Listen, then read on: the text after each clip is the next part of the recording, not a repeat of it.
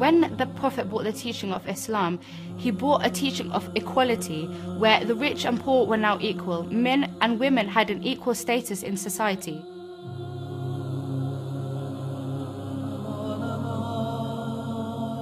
He was telling the world two things. One was how to treat daughters with respect and how to respect women in general, and also the fact that in times to come, he will be indebted to Fatima and her progeny for the propagation and survival of his divine message.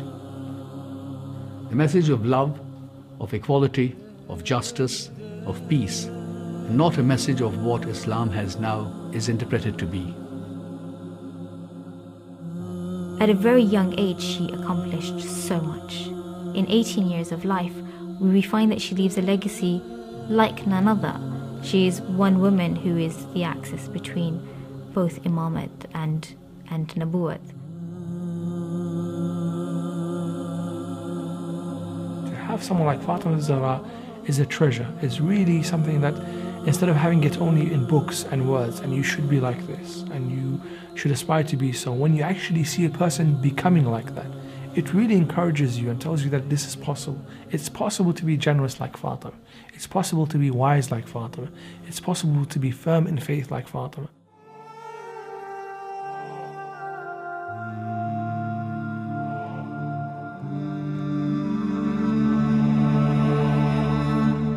O people,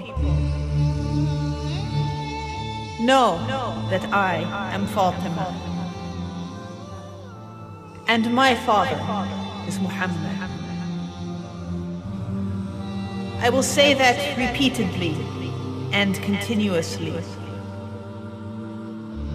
I do not say what I am saying mistakenly, nor do I do what I do aimlessly. A messenger has come to you from among yourselves. So if you know him and you know who he is, you will see that he is my father, not the father of any of your women.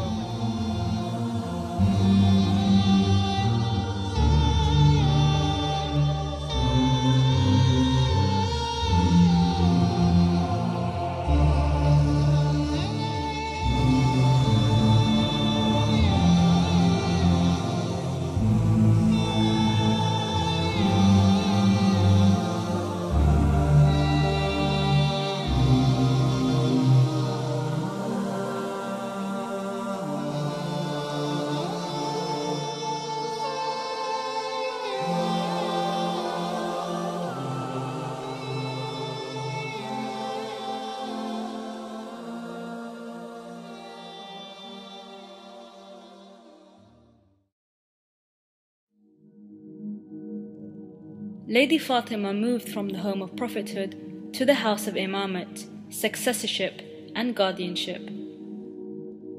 This turn in Fatima's life allowed her to become the companion of the father of the imams.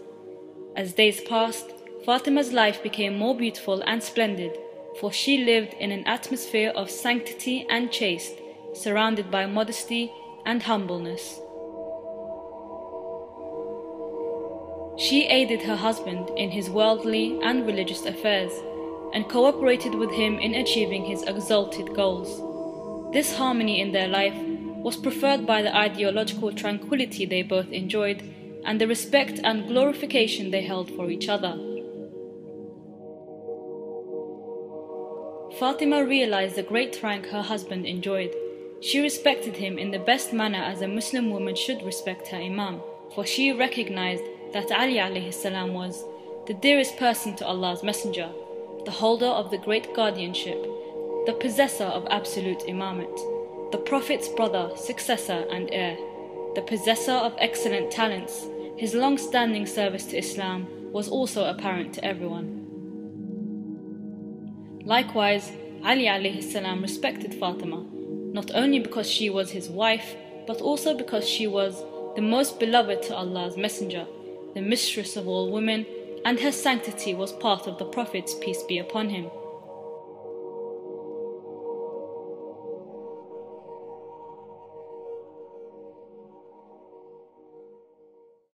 The glad tidings received by the Prophet were that you will be having a newborn soon in the family, and the Prophet was told that your children are from Ali ibn Abi Talib. And the Prophet says on occasions that usually people's children are through their own line. My line is through the line of Ali ibn Abi Talib.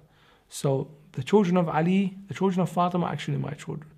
And this gives you a special mention to later on when we talk about the descendants of the Prophet, why they're called Abna Rasulullah, why we say they are the sons of Rasulullah.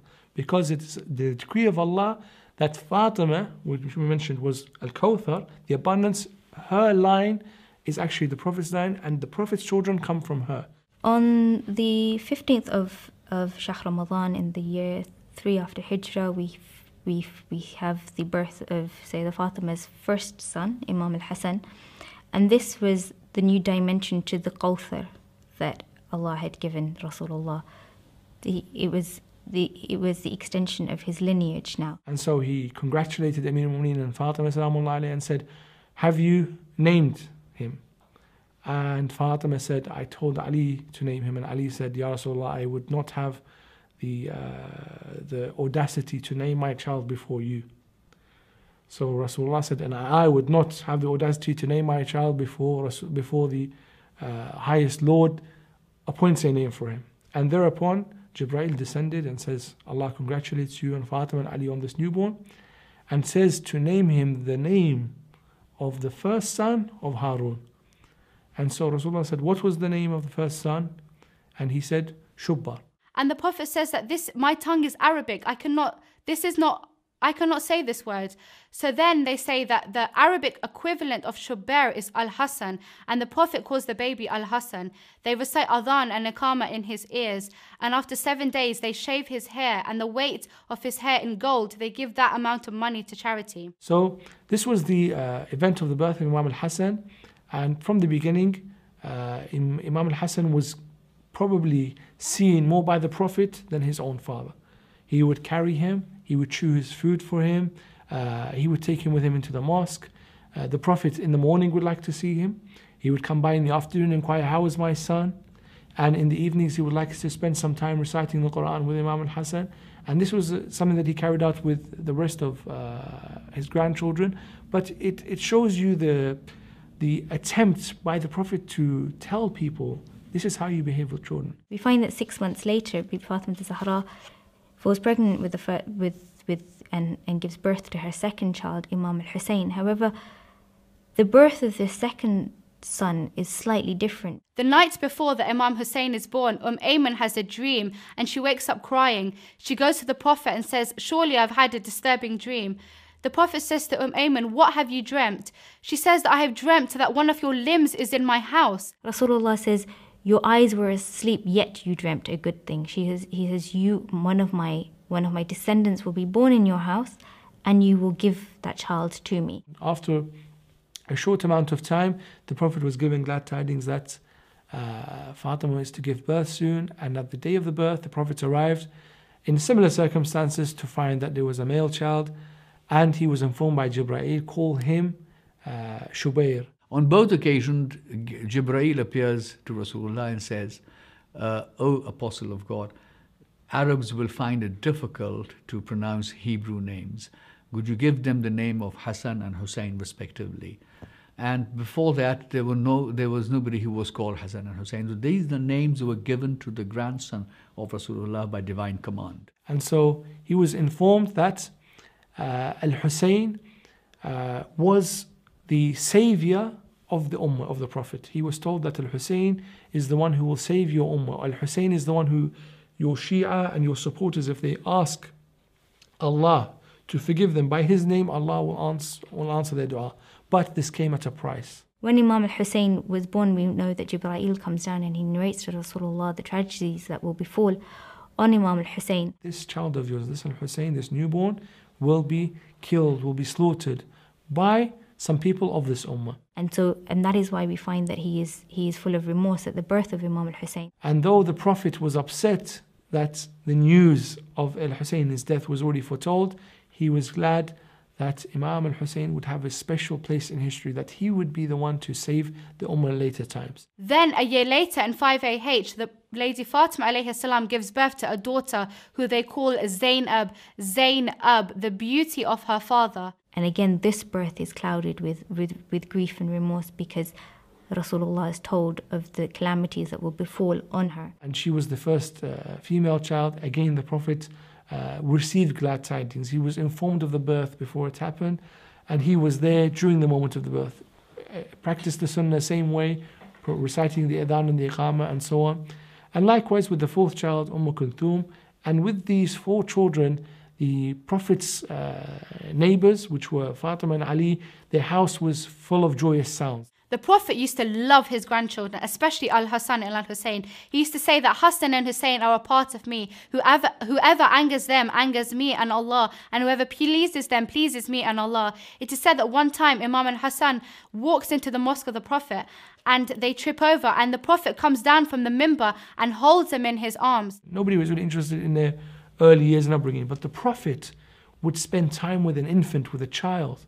He would play with the child, and he would talk with the child, and he would carry him on his back.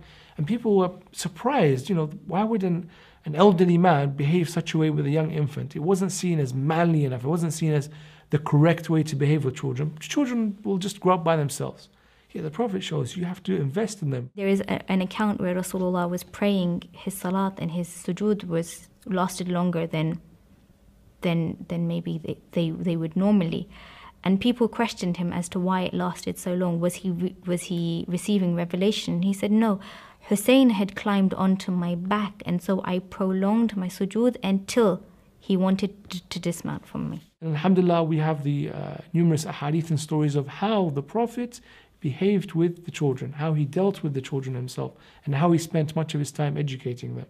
And this is the role also of the mother Fatima to influence them in this way, to make sure that when they grow up, they represent the Holy Prophet in the best manner. From when the time that she was a mother with her children, when she has a tasbih in her hand, and Al-Hassan and Imam Hussain come to her and say, oh mother, who do you love more, Hassan or Hussain?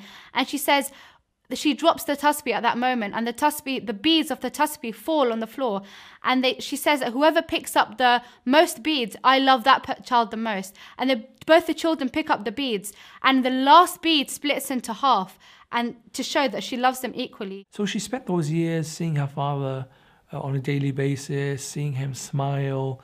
They spent happy times together. She had Al-Hassan and Al-Hussain and Zainab and Kultsum, a happy family. It was the peak of her life in terms of the happiness with the Prophet. It was a peak in terms of the happiness with Amir al-Mu'mineen. She spent those years building her family life, living her life out to the fullest, in observance of her ibadah, in observance of her high morals and akhlaq, in observance of the happy family life that we should all aspire to. The Prophet, peace be upon him, recommended Fatima not to insist on Imam Ali to buy her anything from the pleasures of this worldly life. She said to Imam Ali, the Messenger of Allah, peace be upon him, had forbidden me from asking you for anything. He said to me, do not ask your cousin for anything. If he himself brings you something, accept it. Otherwise, do not ask him for anything. The life of Imam Ali and Fatima was full of love and friendliness. About that, Imam Ali said, by Allah, I did never anger her or force her to do something unwillingly. She also did never anger me, nor did she disobey me in anything at all. When I looked at her, my griefs and sorrows were relieved. When we reflect on the life of Fatima, we see that the period when she was married to Amir al-Mu'mineen during the lifetime of the Prophet had everything in it. It was difficult, yes, but it was also a happy time. It was a time of jihad for both men and women. It was a time when Fatima played a crucial role in spreading the message of Islam and the Risala. And it was a time when she had an impact on everybody. She had an impact on parents, fathers of the day, when they saw the Prophet behaving with her in this way, and when he heard how Fatima treated him, so that he called her Ummu Abiha, the mother of her father. It sent people back to their homes thinking, how should I behave with my daughter? It sent daughters and wives back to their home thinking, how should we behave as wives and as daughters? How should we educate our daughters to be like this? And this had an impact on the family life of Medina, because before then nobody had seen a family like the family of Ali and Fatima, like the household of the Prophet. Nobody had seen this before. Men and women can learn from the life of Fatima Zahra that every single action that you do is for the sake of Allah, for the pleasure of Allah. From the time when she was helping the Prophet of Islam, her father, from being the Abiha, the mother of her father, from the time she was a wife, where Imam Ali says that I never angered Fatima, nor did I displease her, nor did I ever make her do anything that she didn't want to do. In fact, when I looked at Fatima, all my depression and sadness would go away. And this really shows you that Fatima took her duty seriously. This is the jihad of a woman and a wife and a husband, the wife and a daughter, and also a mother. She took it very, very seriously. And she showed everybody else that, look, we have to complement each other and we have to work as partners. Husbands and men have a role. Us as women have an equally important role. When they go off to do their duties, it's not that we don't have anything to do. We have as much duties, if not much more than they do.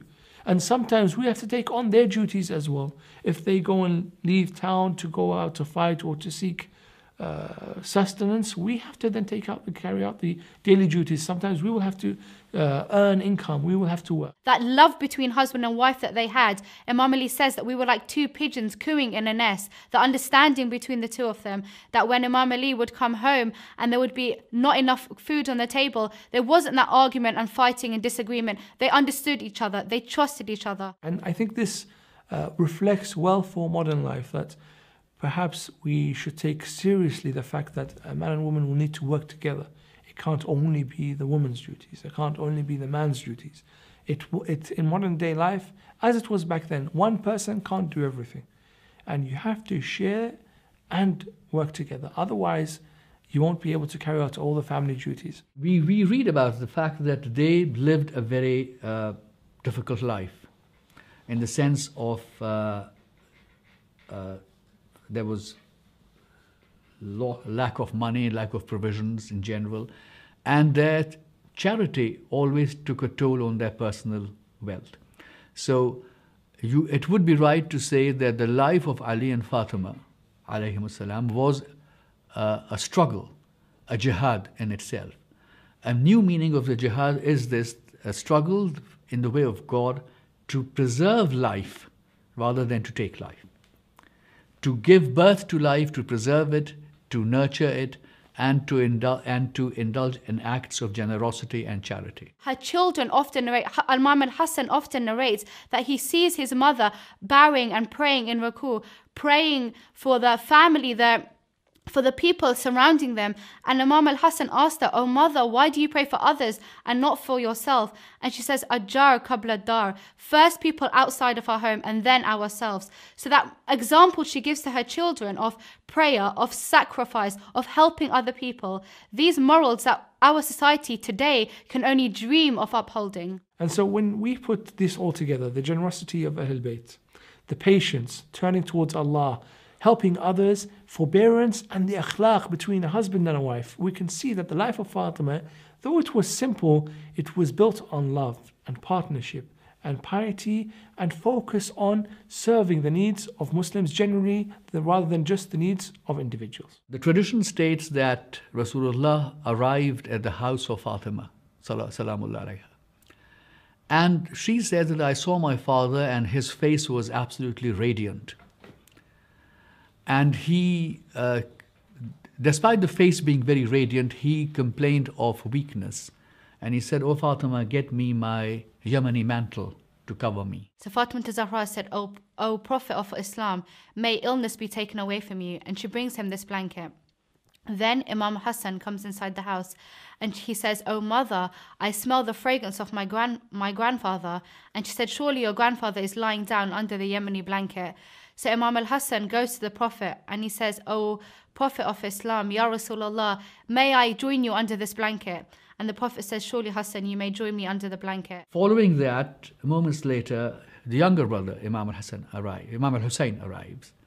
And Imam Al-Hussain says the same thing, that, "Oh mother, I can smell the aroma of my grandfather's presence in this house." And Fatima salamullah alaiha points out the place where Rasulullah was sitting, where the Prophet of God was sitting. Imam Al-Hussain approaches Rasulullah and says, "Oh grandfather, do I have your permission to join you, both of you, under the mantle?"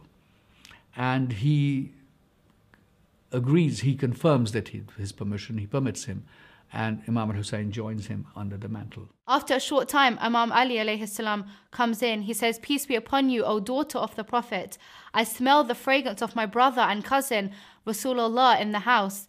And Fatima Zahra says, "Surely my father is under the blanket with your two sons, Al-Hassan and Al-Hussain." So Imam Ali approaches Rasulullah and says, "O Rasulullah, do I have your permission to join you under the mantle?" Imam Ali seeks permission to enter and he is granted it also. The fifth to enter the Kisa is Sayyidah Fatima Zahra. When she enters the Kisa, we know that this event happens in the house of Salma. Salma too asks for permission to enter. However, Rasulullah says, "You may not enter, however you are on the right path." And when all of them were covered under the corner of the mantle, Fatima says that when we were complete, then he raised the corner of the right hand, the corner which he held, of the mantle which he held in the right hand, to the heavens, and he said, "O God, these are my Ahlul Bayt. And whosoever harms them harms me, whosoever angers them angers me, whosoever fights for them fights for me, whosoever protects them protects me." Then Jibreel in the heavens, the angels in the heavens are watching this scene, and says, and the angels say to Allah, "Ya Rab, wa man tahta al-kisa?" "O Allah, who is under this blanket?" And God said that there, the five under the mantle are those, but for whom I would not have created the heaven and the earth and life or anything else. And Allah says, "Hum Fatima wa abuha wa ba'liha wa banuha." It is Fatima, her father, her husband, and her sons. And Jibreel says to Allah, "O Allah, give me permission to descend down and join them." And Allah says, "Surely you are granted permission." Jibreel appears at that point and says, "O Rasulullah, God conveys his salam to you, and he has conveyed to you a verse which says,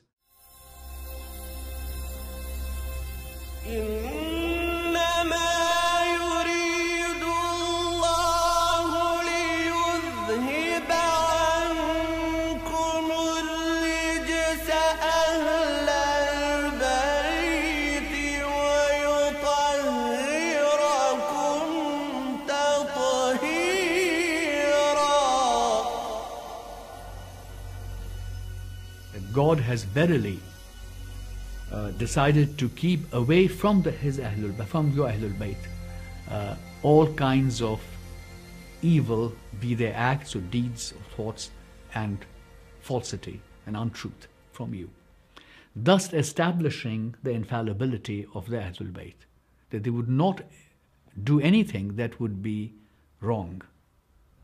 From this verse of the Quran, the infallibility is extracted. We see in this verse that when the Prophet revealed it to the people, he would go then to the house of Ali and the house of Fatima for 6 months on a daily basis, and he would knock on the door 3 times and recite this verse.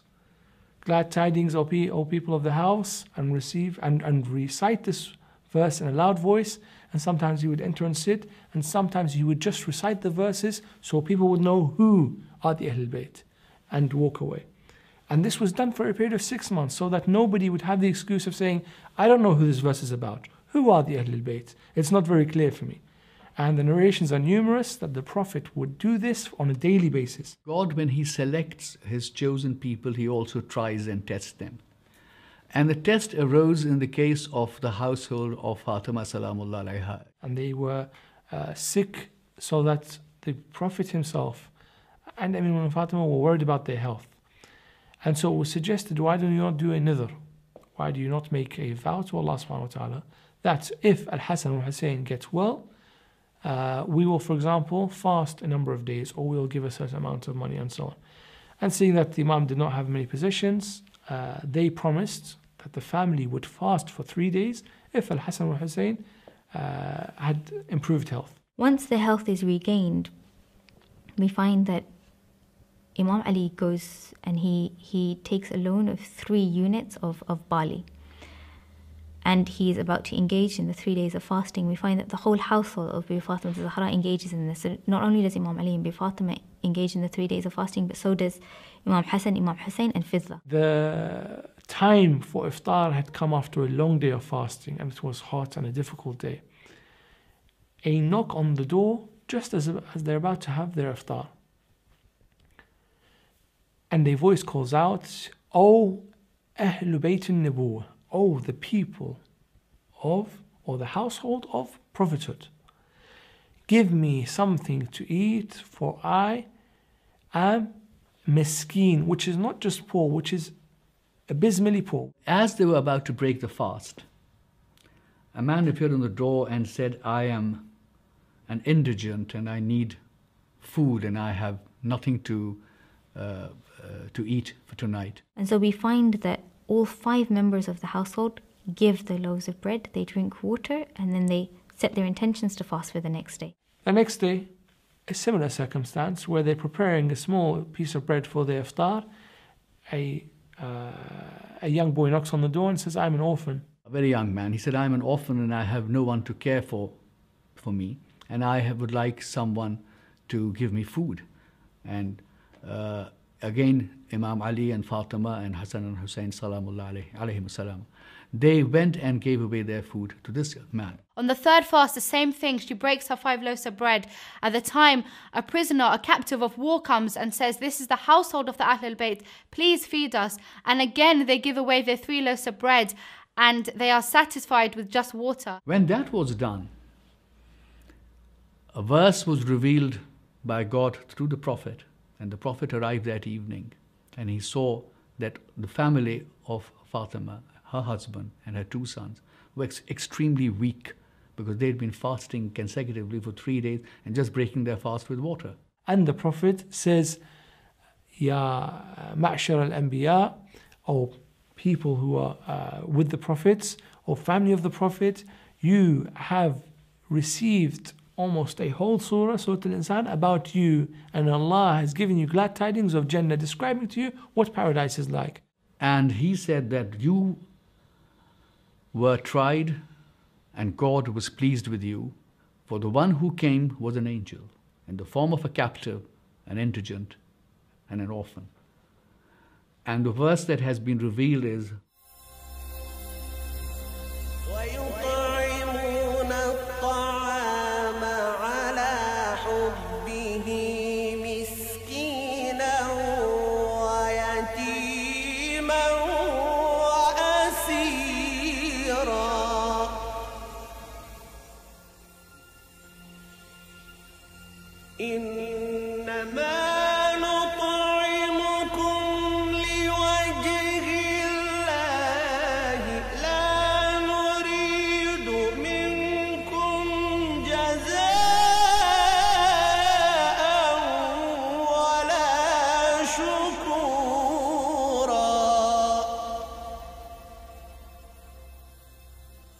and they are given to the miskeen and the orphan and the captive, though they wanted it, the verse says. Though they wanted what? They wanted the pleasure of Allah, or they wanted to eat the food themselves. And the narrators say both.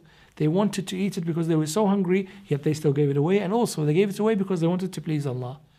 And they say to them, "We don't want anything from you. You don't need to thank us, you don't need to say anything." And the narration says that the Emir only gave the food without saying a word. Gave the food and closed the door, so that these people will not have to show their thanks. And Emir will stand there and they can say, "You are such a great person, you are so kind."